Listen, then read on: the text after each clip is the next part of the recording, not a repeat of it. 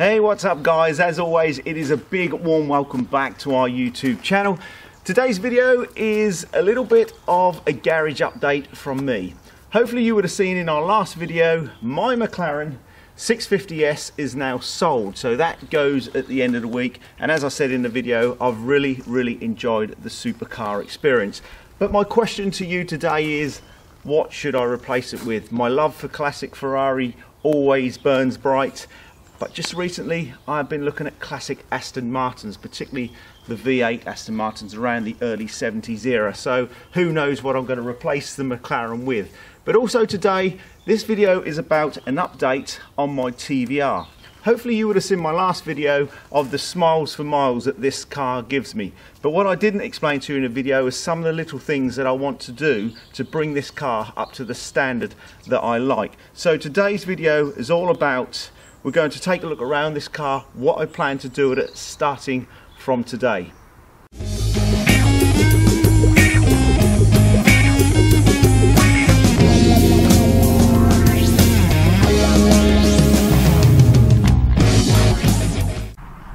So just to give you another walk around of the TVR, guys, it really is in what I call very good condition. But it's not perfect. Now, do I want a perfect TVR? Because as much as I love this car, they're not of a huge value, don't get me wrong. They probably in the value of 15 to 20,000 pounds. This particular example has done 38,000 miles. So what do I plan to do with this car? Well, I plan to have a little bit of paint work done from one of our Vint-tro partners, which I'll go on to explain further in this video. So first and foremost, if you look at the car, it's got a few sort of little stone chips on the car, and it's got sort of ones around the TVR badge around here and stuff like that. So I've decided at the moment to have the front wings, the bonnet painted, and the bottom of the sills blended through. But there's always that question of when you do something like this, like, well, do you just strip the rest down, flatten it out with a bit of grey scotch and flash over the lacquer and paint the whole thing? I'll be having that conversation with Stephen and Matt later on, but the first initial plan is to have the bonnet, the wings and the sills painted in, because it has got a few stone chips.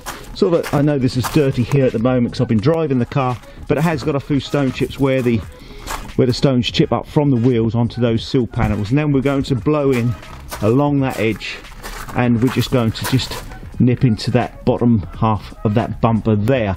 But as you can see, the car really is in super condition, particularly for the year. So the question is, do I just have the front wings, bonnet, sills, bottom of the bumpers blown, or just do we say, oh come on, let's just strip the rest out? Do we scotch it over, and do we flash over the whole thing? Being a low mileage and the example that it is, yeah, possibly it would work well with the car. But I do have to say, before we even think about putting paint on this car, we have to carry out a thorough inspection of the chassis. Now with these TVRs, they are renowned to have chassis problems, and if I speak honestly guys, I have no idea whether this chassis is original, whether it's been repaired before, or whether it needs replacing. I don't know, or could have even been replaced, who knows. So we're going to put the car on the ramp later, and we're going to inspect that chassis.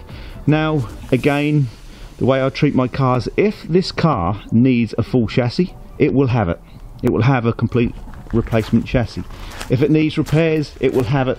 And you never know, we might get it up onto the ramp and find nothing wrong with the car, and it might be just a little poke around, a scrape around clean, and we'll reapply some black under seal or something like that to protect it for its future use. So I don't know what we're going to find under this car later on today, but whatever it needs, it will certainly have it. Okay, so where am I taking my TVR to have the chassis checked and the paintwork carried out? Well, I'm absolutely delighted to say this car is going down to our new partner, which is Suffolk Car Body Repairs. Now, those guys, Matt and Stephen, they have joined the Vint-tro Repair and Restoration Network. So we're really looking forward to a long-term partnership with those guys there. Now, if you want to know more about that, then please do get in touch with us here at Vint-tro. We'll put the email address here.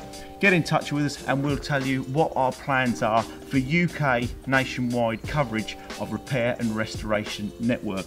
Now, of course, the products that we'll use on this car will be Noval. We truly believe that Noval products on cars such as classics and TVRs like this, there is no better. They are the best in class. Now, just finally, hopefully you would have seen that Vint-tro Cover, our insurance brand, is now launched and we are live. We already have classic cars, supercars, performance cars on cover already. Our big success to our launch has been the Vint-tro Cover multi-policy. So if you want to save yourself a bundle of cash and have great cover too, then please do look up Vint-tro Cover here. So without further ado, guys, let's get down to Suffolk Car Body Repairs and let's see what awaits us with this chassis underneath. Okay guys, so we're back in the TVR and we're now ready to go over to Suffolk Body Repairs.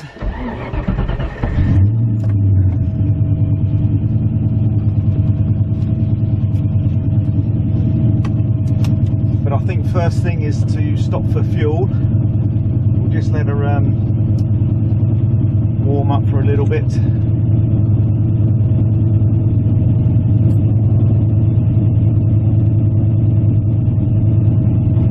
Okay.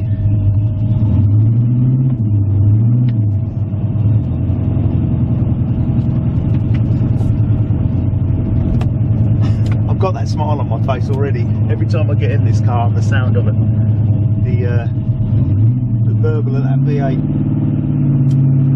Oh yeah.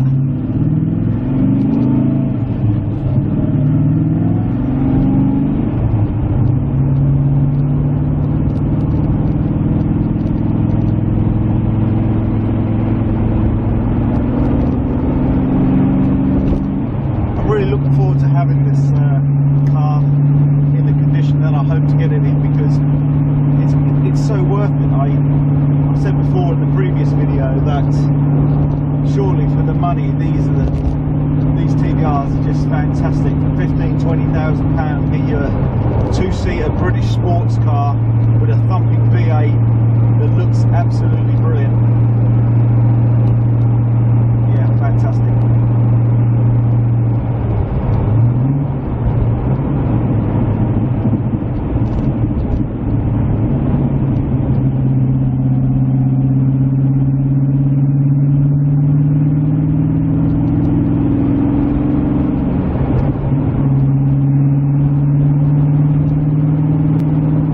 Guys, what is your view on my McLaren?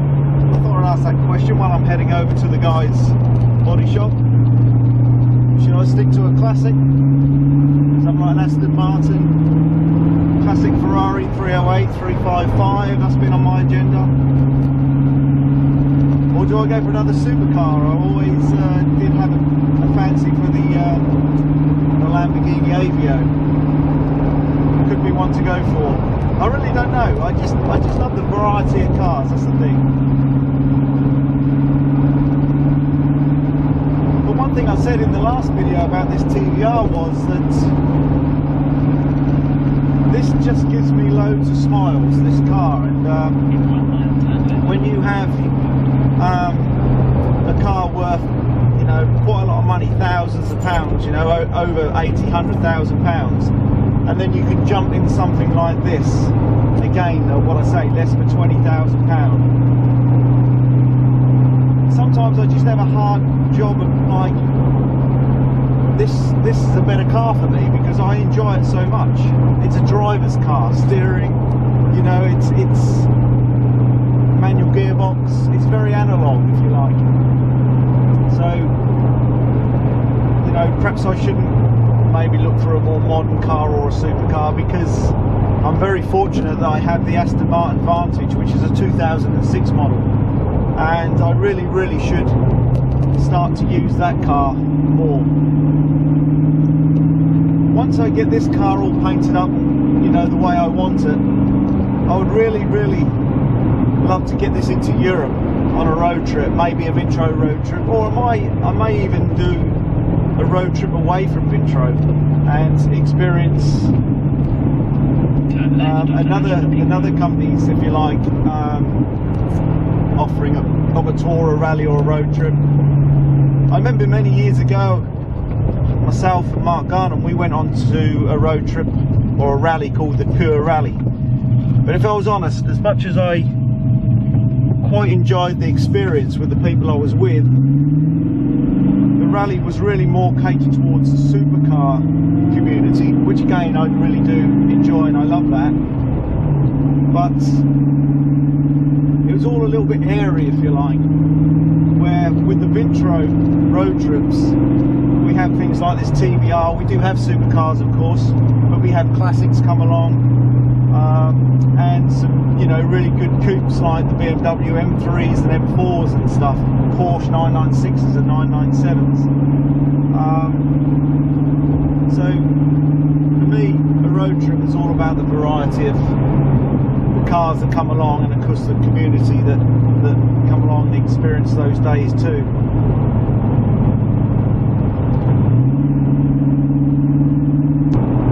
I think this is one of the first times I've driven this TVR where it's now approaching 4 o'clock in the afternoon and the light is drawing in quick, so I've actually got the side lights on, so it's, yeah, probably the first time I've experienced this in sort of a dusky conditions of light. So the dashboard looks absolutely fantastic on these white dials with like orange background. Really typically British, if you like.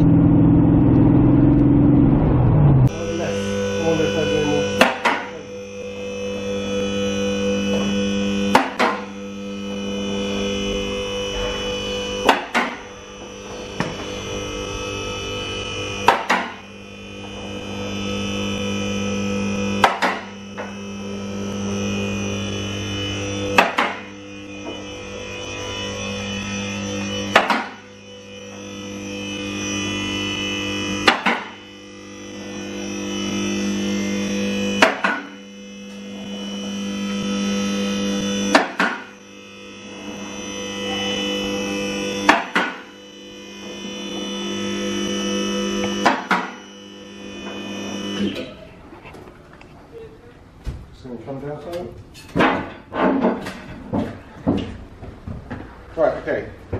Right, let's just have a look what we've got under here then, Matt, yeah? Right, so these are the outriggers, what people talk about, isn't it? But I'll tell you what, they are not bad condition, are they? Got a little bit of something there.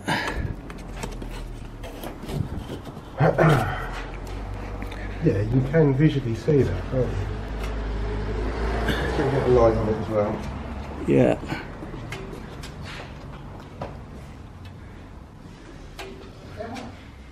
Huh?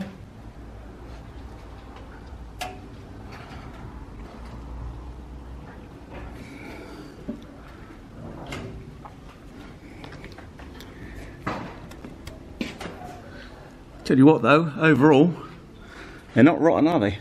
No, and I'd say this was one of those powder coated ones as well, wouldn't you? Yeah. It looks like it's got enough oil on there to keep it protected. That's on the front. That was not in your video. It will be in the video, yeah. It is, from what I understand, it is from the top that you get the real corrosion conditions. Yeah, but look at this, it's already solid, isn't it? It is, and it looks solid. If you look up there, you're only really talking surface stuff, aren't you? Yeah, yeah, no, I'm really pleased. Yeah, it's good to me. No, I'm really pleased, Matt, actually. Yeah. What I'd like to do is just have a clean up around these, yeah. Particularly this back one here. Have a poke around, have a clean up, but look how solid it is. It's really good. It is very. Yeah, really good. And on the corners, isn't it? Yeah, literally. I reckon with that amount of black it's been treated. Yeah, I do, yeah. Oh, yeah, I mean that isn't oil. Because you just hear horror stories with these, but well, as you can see, that's just a little bit of surface. That's not through, so a little bit of a clean up with probably a wire brush on the end of a 4-inch grinder or something like that will clean it off, and you just black them through. Okay, yeah. Same with this. But look at the rails, you know, I'm not saying they're perfect, but they're not far from it, are they? No, I'm really pleased. So I think I have myself here a good TVR, don't you? I do, yeah. All these little triangle brackets. I mean, obviously you got the flake here, but they're a good, what, 3-inch steel and 3mm? Yeah. No, I'm happy, Matt. I'm happy. Yeah, it's pretty so much. Let's. I think someone's had that off and treated it. Yeah, so let's stick to the original plan. Let's clean these up. Yep. If you can just black them out for me. Yep. Just get them back to clean metal, and then, yeah, just squirt some zinc primer on them and re-black them. And re-black them, and that's done. Yep. Yeah. Yeah, definitely. Brilliant, fantastic. Okay, cool. Yeah, really happy with that. So, guys, so as you can see, really perfect. Really. I wasn't expecting it to be so good, because these TVRs, as you know, can be quite horror stories. I had myself a good one here. Hopefully you'd have seen on the images there that this really just wants a bit of a poke around, clean up, probably with a wire brush, a 4-inch grinding wheel wire brush. We'll re-zinc the areas, and we'll put some protective coating on, and I think jobs are good.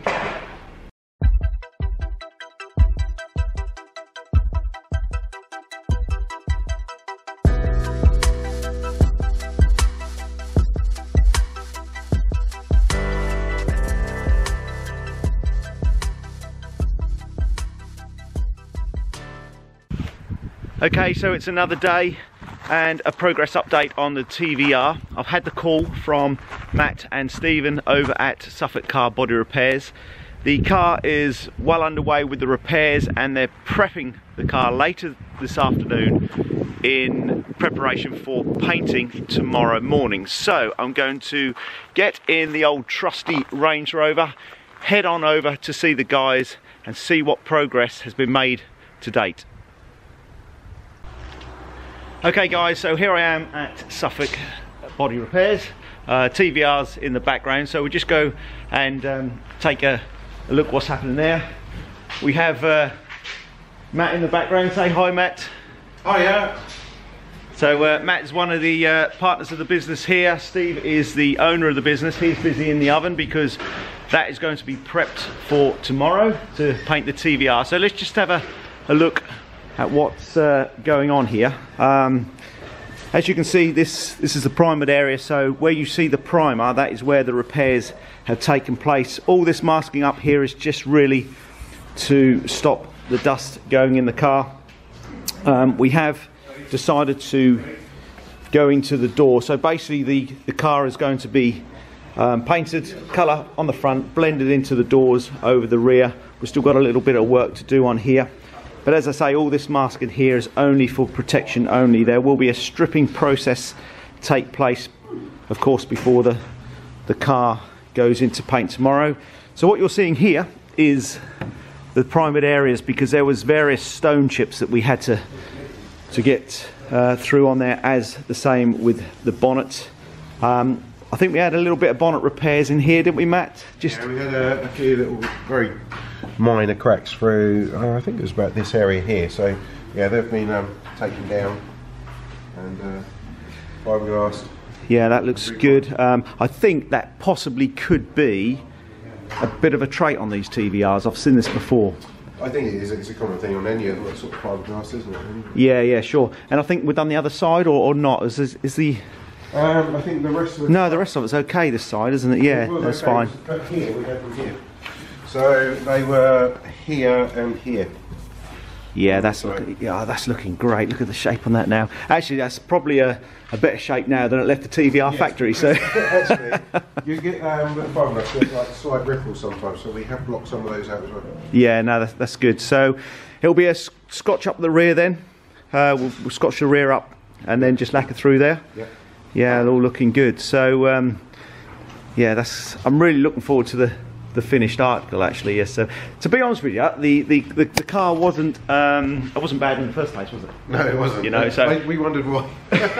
You just know how fussy I am, yes, on my car. So, but you know, it's one of those things. I've said before, the car, they're not worth a huge amount of money. Sort of something like this in the condition that's going to be in about £18,000-20,000, but it's worth it for me. I just think this is such a great example.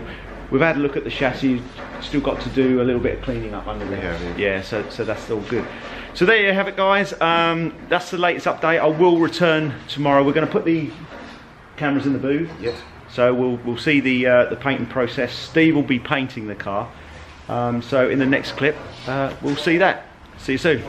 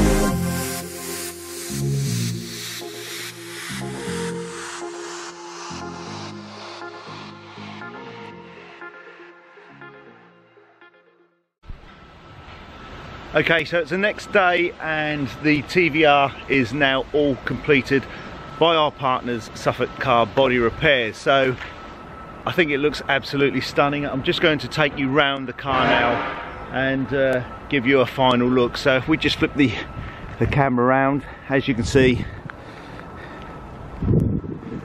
in the end the car was subject to a full complete respray.